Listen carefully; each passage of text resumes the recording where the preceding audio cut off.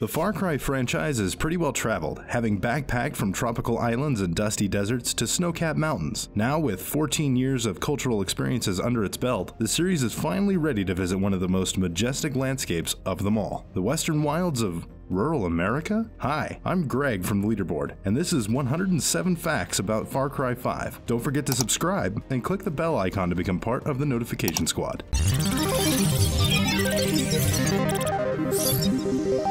Far Cry 5 was released worldwide on March 27th of this year. It was developed by Ubisoft Montreal, the same studio responsible for handling the franchise since Far Cry's original developer, Crytek, sold Ubisoft the rights back in 2006. Shipping a game as ambitious as Far Cry 5 was no simple task, requiring development assistance from several other Ubisoft branches including Ubisoft Toronto, Ubisoft Kiev, Ubisoft Shanghai, and Ubisoft Reflections. Far Cry 5 was originally scheduled for release on February 27th, but the game was delayed another month so the team could ship out a more polished product. In the eternally true words of famed Nintendo designer Shigeru Miyamoto, a delayed game is eventually good, but a bad game is bad forever. The game uses Ubisoft's Dunia 2 engine, a successor to the original Dunia engine that implements open-world features such as a weather system, which premiered in Far Cry 3. Far Cry 5 is available on PC, PS4, and Xbox One, with enhanced 4K support for those lucky enough to own a PS4 Pro or Xbox One. Despite being fifth in name, Far Cry 5 is the 11th installment in the franchise, following hot off the heels of 2016's prehistoric powerhouse, Far Cry Primal. Far Cry 5 is the first game in the series to take place in the United States, replacing the series' more exotic locales for a place out in the boonies of Hope County, Montana. Hope County is not a real place found on any map of Montana, and I should know, I'm a Montana boy myself. This decision was made primarily to create a sense of separation from the current events in the real world while still feeling authentic and believable. Previous games in the series followed a similar suit, like the fictitious Himalayan country Carrie in Far Cry 4 or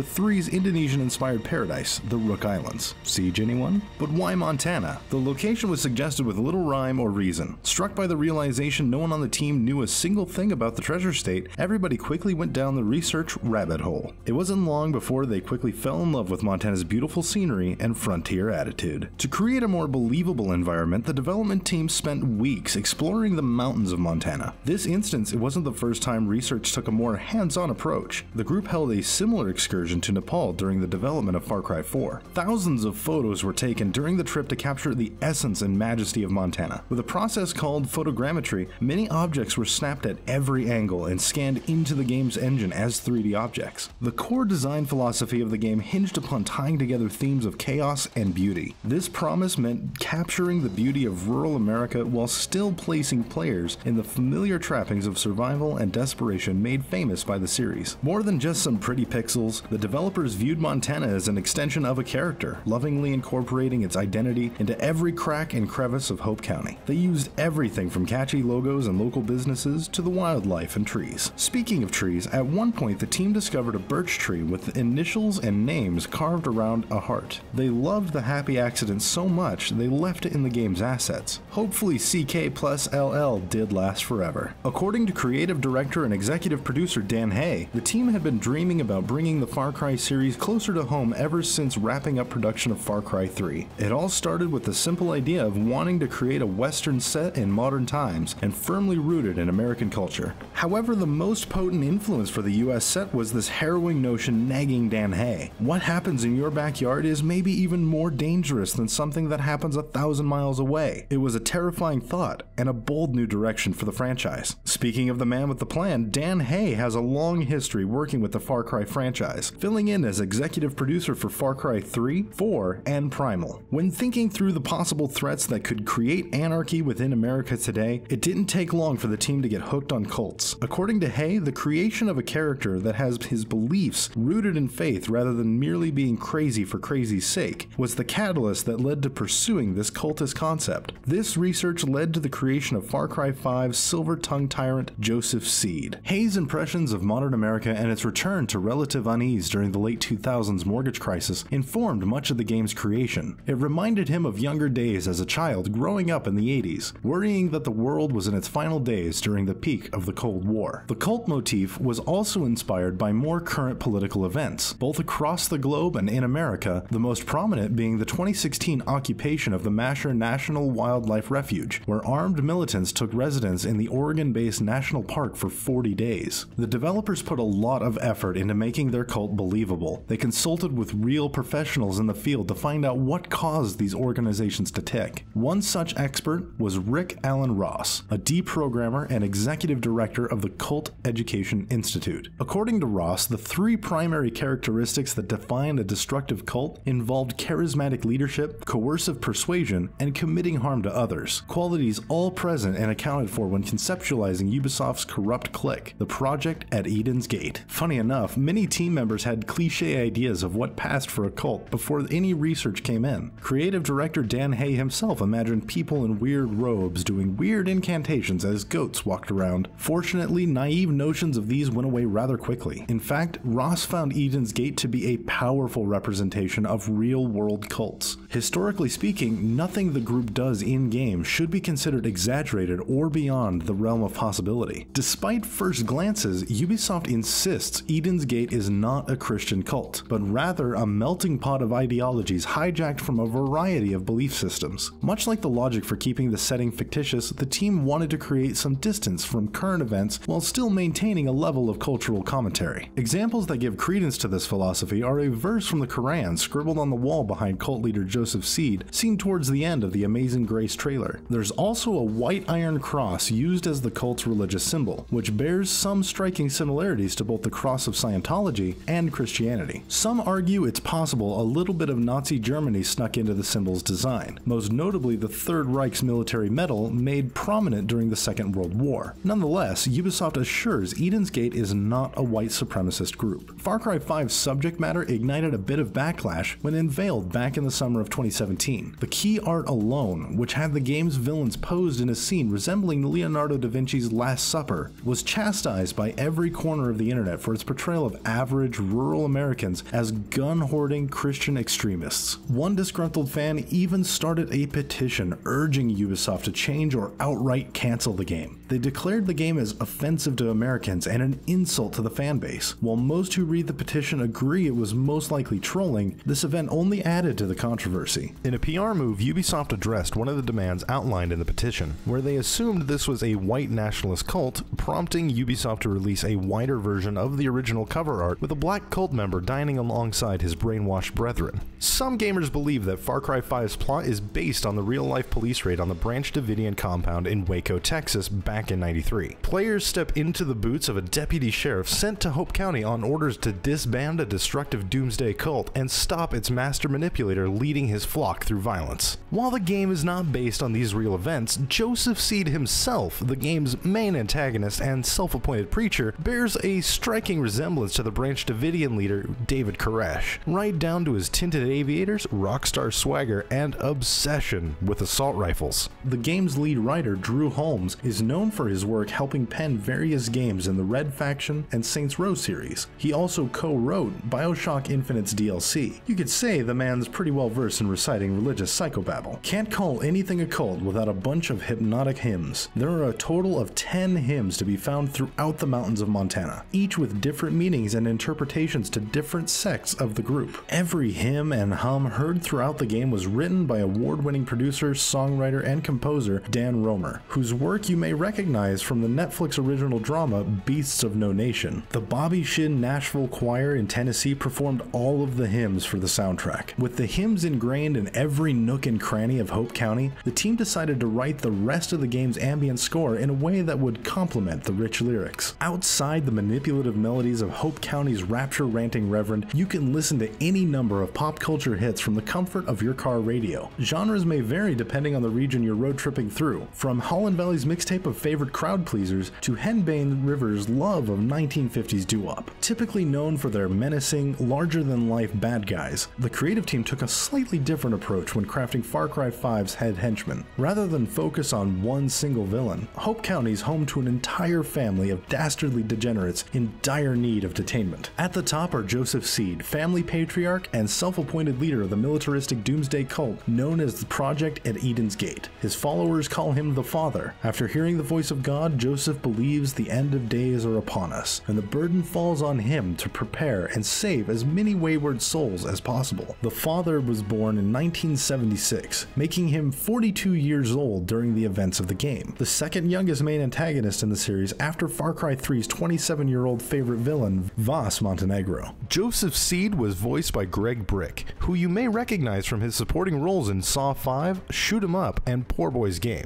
Dan Hay was apparently so captivated by Brick's audition that had he been an actual leader of a doomsday cult, Hay states he would have joined his cause in a heartbeat. Far Cry 5's other voice talent includes Steve Byers and John Tench, who respectively play the roles of Nick Rye and Richard Dutch Roosevelt. You may know Byers as his portrayal as Sergeant Cam Henry on the Netflix series Slasher, while Tench is perhaps best known for his reoccurring role in another one of Ubisoft's other franchises, Watch Dogs, where he plays the finger-flipping hacker T-Bone Grady. Joseph has a few lieutenants called the Heralds, a psychotic trio of siblings hell-bent on fulfilling the father's will. The eldest brother Jacob, nicknamed the Soldier, is a former army marksman with a penchant for pain, acting as both the cult's primary recruiter and protector. The youngest brother, John, known as the Baptist, acts as the family's lawyer, invoking faith and violence to secure land and resources vital to the cult's survival. And finally, there's Faith, aka the Siren. As the youngest sibling of the bunch, Faith appeases the people and keeps the congregation in a constant state of bliss. The names of each Seed family member is teeming with biblical connotations. Joseph's in particular poses analogies to Joseph of the Old Testament, whose constant reliance on a higher power saved Egypt from starvation.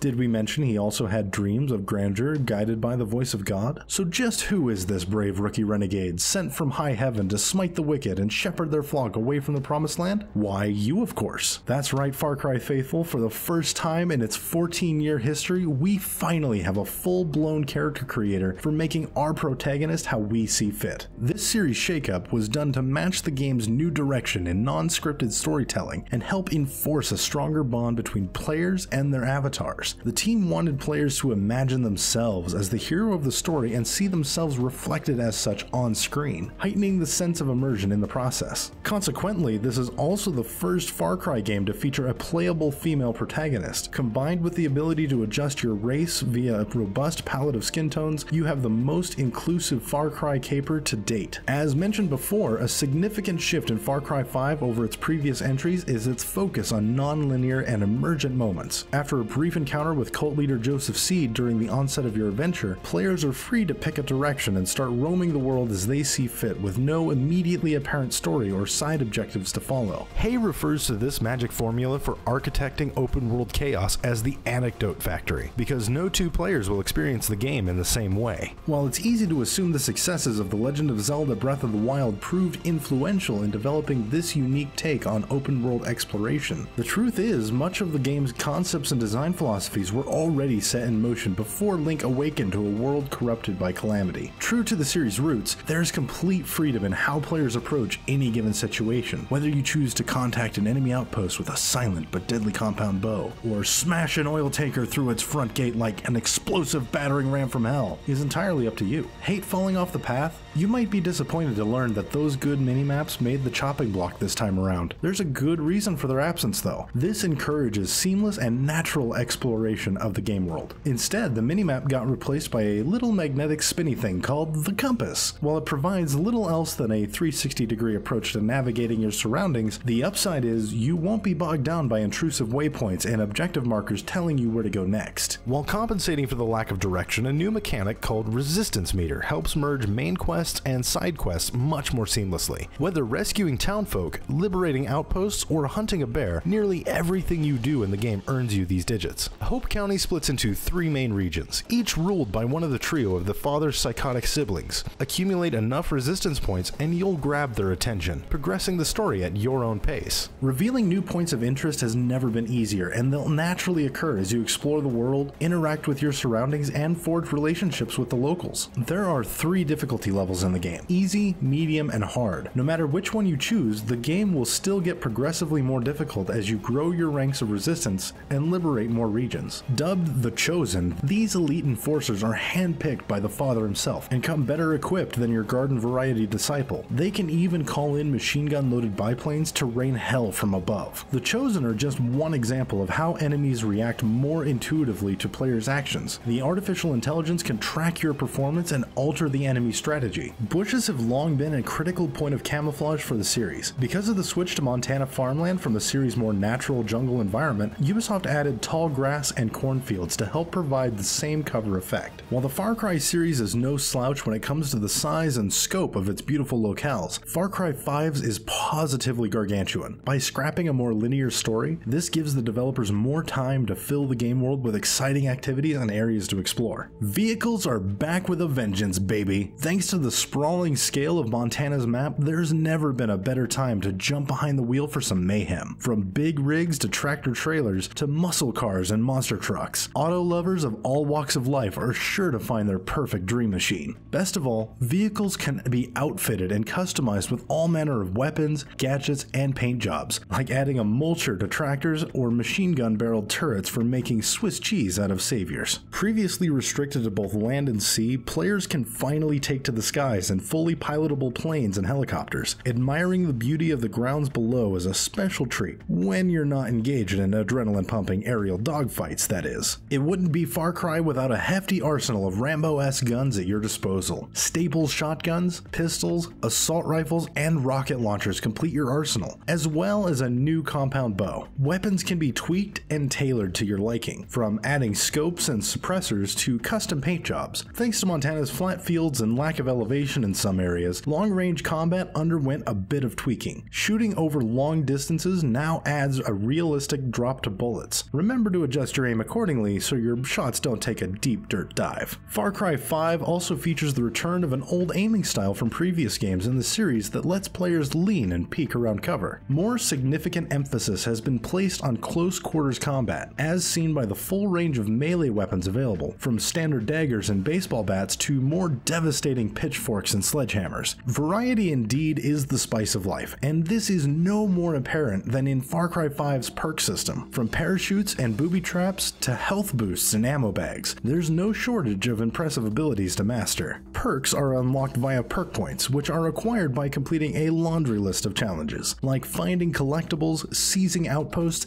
and more often than not, killing opponents with specific weapons. Night and day cycles made it into the game, providing unique gameplay advantages depending on the time of day. Night owls rocking a more stealth-centered approach might want to stick to the moonlight when enemy awareness is limited. Not having a full 24-hour cycle was never an option to the developers, who wanted the environment to behave naturally. It was the team's vision that players already knew the rules of play before picking up the controller. Just how carried away did the developers get with the world, you ask?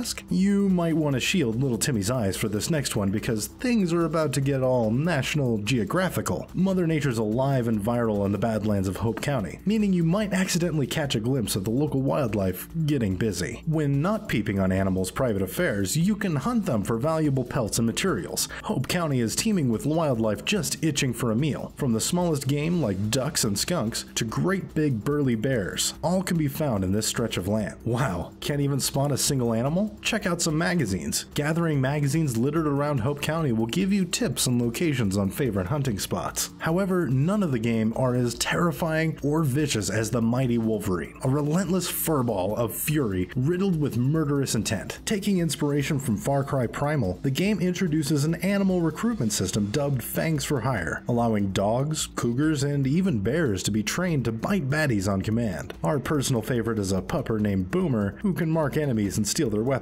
Oh, who's a good boy? Money makes the world go round in Far Cry 5. Players need it for crafting more powerful weapons and pimping rides. A neat trick to help line your coffers involves farming and selling animal hides. Simply toss some bait to lure all manner of hungry critters. Take them out and repeat the cycle until you're rolling in riches. There are many hidden bunkers and treasure rooms scattered around Hope County. These strongholds come packed with perk points, weapons, and mountains of cash, though you'll typically have to solve some mini puzzles and brain teasers to gain access. For players that just want to unwind and relax, fishing might just be what the doctor ordered. As both an entirely new addition to the series and an integral part of Montana culture, Ubisoft pulled out all the stops to flesh out one of the most highly sophisticated and addicting fly fishing experiences on the market. In fact, the fishing minigame in Far Cry 5 is so robust that one of Ubisoft's playtesters spent hours catching trout as his fellow guns for hire were busy liberating nearby outposts. You never have to fight the good fight alone thanks to Far Cry 5's numerous guns for hire. Throughout your adventures in cultist extermination, players can earn the loyalty of AI-controlled allies, each one boasting their own unique set of skills and reasons for fighting the good fight. There are tons of colorful characters to recruit, from the plucky pilot Nick Rye and his ability to call in air raids, to the pyromaniac Sharky Beauchamp and his flair for flamethrowers and fireworks. Both the guns for hire and fangs for hire systems were heavily inspired by the Beastmaster hunts of Far Cry Primal. In Primal, players were able to tame a handful of legendary beasts like wolves and saber-tooths and ride them into battle. But don't sweat it if you're not a fan of animals. People may be the only zoo you need. According to Dan Hay, there are over 65 uniquely designed characters kicking it in Colt County. For comparison's sake, previous Far Cry games averaged a mere 18 to 20. For starters, there's your ragtag group of grassroots freedom fighters who snagged its name and logo from the region's local fictional baseball team, the Hope County Cougars. Two-player co-op returns, though this time it includes the entire campaign. Previous games typically set limitations on the mode, like only being able to conduct side quests or dedicated mini-campaigns together. This Friends for Hire system doesn't allow for random matchmaking or couch co-op play. It's restricted only to people online in your friends list. Players can drop in and out of each other's games on a whim, though only the host can accept missions, recruit and command guns for hire, and retain any story-based progression. That's not to say player 2 is leaving empty-handed. They'll still get to keep all of their character-based progression, including guns collected, money earned, and perks unlocked. If you're feeling frisky, you can even turn on friendly fire for some competitive PvP action. Do you want to try your hand at creating your custom combat zones? Far Cry 5 brings back the map editor, only this time with revamped creation tools that let you craft and share your preachy playgrounds with Far Cry fans across the globe. The world of Far Cry 5 is positively brimming with nods and Easter eggs to many of Ubisoft's properties, but none as prolific as the mustached, overall-wearing rabbit figure caught bobbing about in the game's official debut trailer. On the subject of bobbleheaded homages, Far Cry 3's Voss Montenegro can be spotted dancing on the dashboard of several vehicles, wearing his presumable icon hula skirt and ukulele. For the Far Cry faithful, 5 comes boasting with some of the craziest collector's editions we've seen to date. They have deluxe editions, season passes, and steelbooks, all bursting with digital delights. However, the cream of the crop can be found exclusively in Ubisoft's online storefront.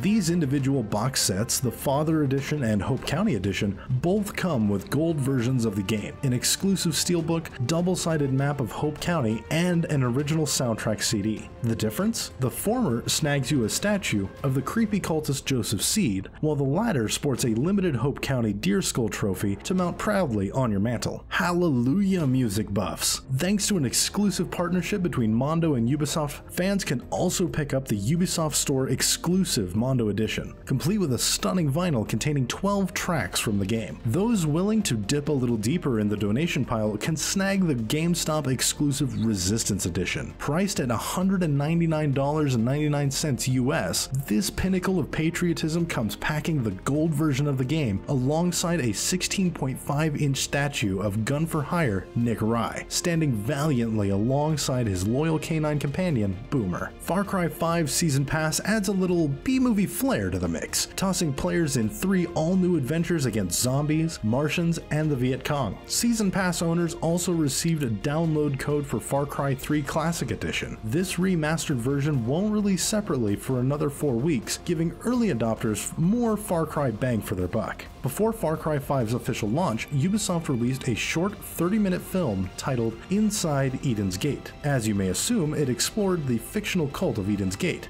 It's available to watch on Amazon Prime. The live-action short featured a group of vloggers hoping to investigate a claim by one of their viewers by visiting the Montana town. However, their plan veers wildly off course when they run into the charismatic cult leader, Joseph Seed. Once again, I'm Greg, and thanks for watching 107 Facts About Far Cry 5. Did we miss anything? Comment below and let us know. Don't forget to click the bell icon to become part of the notification squad. And if you like getting more from your games, subscribe to the Leaderboard, your home for video game facts.